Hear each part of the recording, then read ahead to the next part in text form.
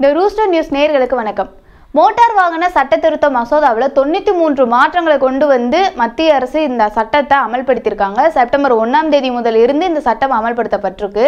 இதில் நிறைய நிறைகள் இருந்தால் கூட ஒரு சில குறைகள்லாம் இருந்துட்டுருக்கு. அது என்ன குறைகள்னு பார்த்தீங்கன்னா, அபராதங்கள் எல்லாமே அதிகமாக இருந்துட்டுருக்குன்னு மக்கள் மத்தியில் கருத்துக்கள்லாம் வந்துட்டுருக்கு. முக்கியமாக இந்த ஹெல்மெட் விவகாரங்கிறது ரொம்ப பெரிய அளவில் பேசப்பட்டு வந்துட்டுருக்கு. இது குறித்து இந்த வீடியோவில் விரிவாக பார்க்கலாம்.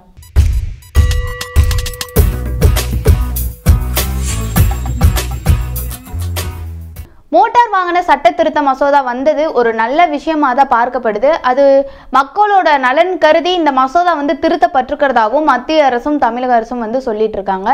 இது உண்மையிலே சொல்லணும்னா இது ஒரு நல்ல அறிவிப்பு தான். ஆனால் இந்த மாதிரி அபராதங்கள் அதிகமாக போட்டிருக்கிறதுக்கு காரணம் என்ன அப்படிங்கிற மாதிரி கேள்வியும் மக்கள் மத்தியில் வந்துட்டு இருக்கு.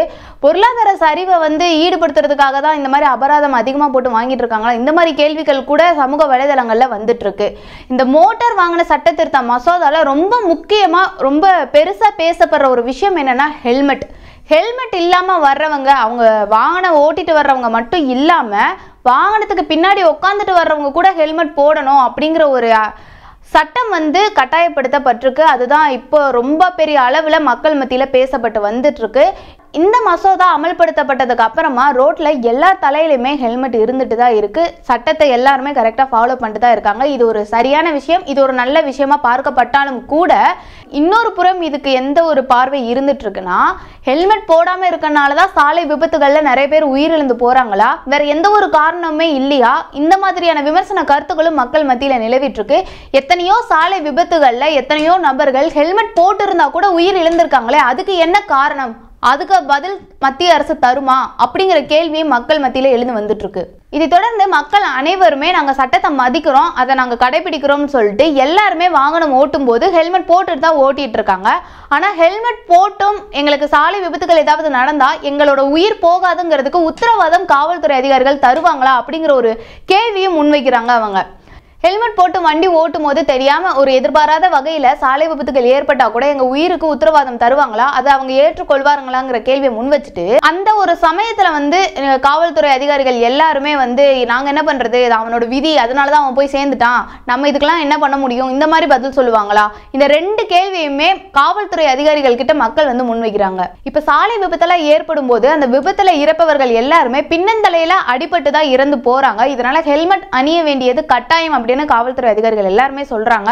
இதை நாங்க எல்லாருமே ஏற்றுக்கிறோம். விபத்துல அதிகமா அடிபடுறது தலையில மட்டும்தான். ஏன்னா ஒரு வாகனம் போயிட்டு இருக்கும் போது பின்னாடி இருந்து ஒரு வாகனம் இடித்தாலோ இல்ல அந்த வாகனத்தை இழுத்து கொண்டு போனாலோ முதலில் அடிபடுவது தலைதான். இதுதான் உடல் இயல்பு, இதுதான் மருத்துவமும் கூட.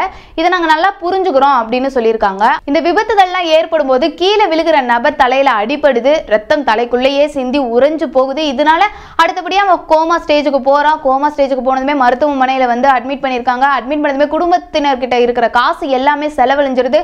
அதுக்கப்புறம் கொஞ்ச நாள் நல்லா இழுன்னு இழுத்து அதுக்கப்புறமா அவனோட உயிரும் போயிருது. இது எல்லாமே சரி. விபத்துகள் ஏற்படுறதுக்கு காரணம் என்ன? மனிதர்களோட தவறுகள்னாலதான் விபத்துகள் அதிகமா ஏற்பட்டு இருக்கு. ஒரு சாலை விபத்து ஏற்படுதுன்னா ரெண்டு புறத்துல இருந்து கேட்டா அது ரெண்டு பேருமே அவங்க மேல மாத்தி குற்றம் சொல்லிட்டே தான் இருப்பாங்க. நான் என்ன பண்றது, அவன் தான் அப்படி பண்ணிட்டான், நான் என்ன பண்றது, இவன் தான் இப்படி பண்ணிட்டான்னு ரெண்டு புறத்துல இருந்துமே மாற்றி குற்றம் சாட்டி கொள்ளுவாங்க. ஆனா சாலை விபத்து ஏற்படும் போது யாராவது ஒருத்தர் தான் தவறு செஞ்சிருப்பாங்க. அந்த தவறின் காரணமா தான் இந்த விபத்து ஏற்பட்டிருக்கும். இது ஒரு முதல் வகையான விபத்துன்னு எடுத்துப்போம். ரெண்டாவது வகையான விபத்து எப்படி ஏற்படுதுன்னா, சாலை சரியில்லாம அது பல்ல காமிச்சிட்டு இருக்கிறதுனால தான் விபத்துகள் அதிகமா ஏற்பட்டு இருக்கு. சாலை விபத்துகள் ஏற்படும் போது உங்களோட உயிரை காப்பாத்திக்கிறதுக்காக தான் நாங்க ஹெல்மெட் போட சொல்றோம் அப்படின்னு காவல்துறை அதிகாரிகளும் அரசாங்கமும் சொல்றது மிக சரியான ஒரு விஷயம். அதே சமயத்துல மக்கள் மேல இவ்வளவு அக்கறை இருக்கிறதுக்காக நம்ம எல்லாருமே பெருமையும் பட்டுக்கணும்.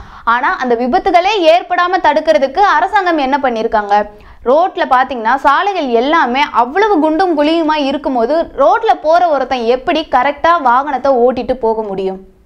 ரோட்டோரமா இருக்க கடைகளை விரிவுபடுத்துற அப்படிங்கிற பேர்ல ரோட்டு ஓரத்திலேயே செங்கலையும் மண்ணலையும் குமிச்சு வச்சுக்க வேண்டியது, அப்புறம் காற்று அடிக்கும் போது அந்த மணல் பறக்க வேண்டியது, வாகனம் ஓட்டுவரோட கண்ணில் அது பட வேண்டியது. அறக்க பறக்க டெய்லி வேலைக்கு ஓடுற ஒருத்தனால இந்த கல்லும் மண்ணெல்லாம் ஒரு பெரிய விஷயமா தெரிஞ்சுட்டு இருக்கோம். நேரத்தை வீணடிக்காம நம்ம கரெக்டா போய் சேரணுங்கிற அவசரத்துல கண்ணுல கல்லும் மண்ணும் விழுங்குறது கூட ஒரு பொருட்படுத்தாம அவன் நேரா போயிட்டு இருக்கான். டக்குன்னு ஸ்லிப் ஆகி கீழே விழுகுறான், அடிபடுறான். இதுல அவன் ஆயுசு கெட்டினா அவன் பொழைச்சுப்பான், இல்லைனா அவ்வளோதான். இந்த மாதிரியான விபத்துகள் ஏற்படுறதுக்கு காரணம் என்ன? அந்த இடத்துல மணலும் செங்கலும் இருக்கிறதுனால தானே. இதை தடுக்கிறதுக்கு என்ன வழி கொண்டு வந்திருக்கீங்க? இப்போ இருக்க காவல்துறை அதிகாரிகள்லாம் புதிய வாகன மோட்டார் சட்டம் திருத்தப்பட்டதை தொடர்ந்து அவங்க அபராதம்லாம் கரெக்டாக விதித்து சட்டத்தெல்லாம் கரெக்டாக கடைபிடிச்சிட்டு தான் இருக்கிறாங்க.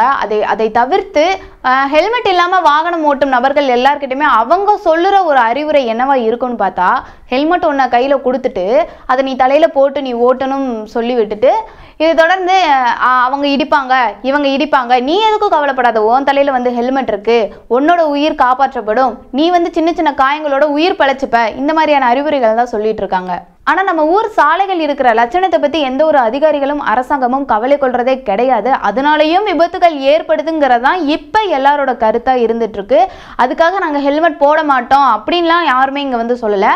ஹெல்மெட் போட வேண்டியது அவசியமான ஒன்று தான். ஏன்னா அது விபத்தில் இருந்து உயிரை காத்துக்கொள்வதற்காக போடப்பட வேண்டிய ஒரு கவசம் மாதிரி. அதே போல் அந்த விபத்துகளே ஏற்படாமல் இருக்கிறதுக்கான வழிகளையும் மேற்கொண்டா அது இன்னும் வசதியாக இருக்கும்ல. அப்படிதான் மக்கள் வந்து இந்த கேள்வியை முன்வைக்கிறாங்க. இல்லாத ஒரு இடத்துல ரோடு போட போகிறதா சொல்லி பில் போடுறதும், அதுக்காக பணம்லாம் சேங்ஷன் ஆகுறதும், அதுக்கப்புறம் அந்த ரோடு எங்கடான்னு சொல்லிட்டு நம்ம எல்லாரும் தேடுறதும் ஒரு வழக்கமான விஷயமா தான் இருந்துட்டுருக்கு. அந்த ரோடுகள்லாம் எங்கன்னு நாசா கிட்ட சொல்லி தான் தேட வேண்டிய ஒரு சூழ்நிலை இப்போ இருந்துட்டுருக்கு. எத்தனை முறை ரோடு போடுவாங்கன்னே தெரியாது. ஆனால் அத்தனை முறை அவங்க ரோடு போட்டால் கூட ஒரு அரை மணி நேரம் மழைக்கு கூட அந்த ரோடு தாங்காது. எல்லாமே குண்டும் குழியுமா, அங்கங்கே பள்ளமா, அதில் தண்ணி தேங்கிக்கிட்டு நம்மளோட முகத்தை போய் பார்க்குற அளவுக்கு தெளிவாக இருந்துட்டு இருக்கும் அந்த ரோடு எல்லாமே. மறுபடியும் இன்னொரு முறை கான்ட்ராக்ட், அதுக்கு பில்லு, அதுக்கு கமிஷன். பொழைக்க தெரியாத நம்மள மாதிரி மனுஷங்க மட்டும்தான் அந்த ரோட்ல வண்டியை ஓட்டி காயம்படுறோம், சில பேர் அடிபட்டு இறந்து போறாங்க. இதெல்லாம் யார் கேட்கறது? ஏன் இதனால வந்து விபத்துகள் ஏற்படுறது இல்லையா? இதனால வந்து மனித உயிர்கள் போறது கிடையாதா? இப்ப வந்து அரசாங்கத்துக்கு மனித உயிர்கள் மேல அக்கறை கிடையாதா? ரோடு பராமரிப்பு, சாலை வசதி, உள்கட்டமைப்பு சரியா இல்லாம இருக்கிறது போன்ற அடுக்கடுக்கான வசதி குறைபாடுகளை நம்ம எல்லாருமே ஏற்படுத்தி வச்சுக்கிட்டு விபத்தினால் காயம் ஏற்படாமல் தவிர்க்கலாம் அப்படின்னு சொல்றதுக்கு பதிலா விபத்துகள் ஏற்படாமல் இருக்கிறதுக்கு என்ன வழின்னு யோசிச்சா அது சரியானதா இருக்குங்கிறதா மக்கள் அனைவரோட கருத்தா இருந்துட்டு இருக்கு.